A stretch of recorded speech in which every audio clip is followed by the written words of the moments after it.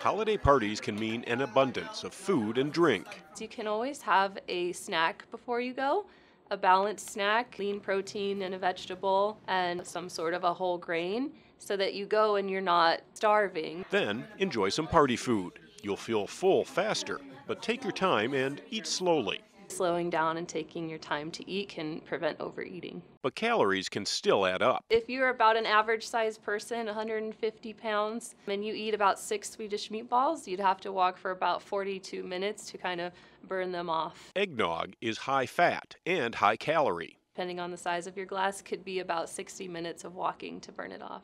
One small holiday cookie would be about 20 to 30 minutes of walking. 2 glasses of Prosecco would be about 45 minutes of walking.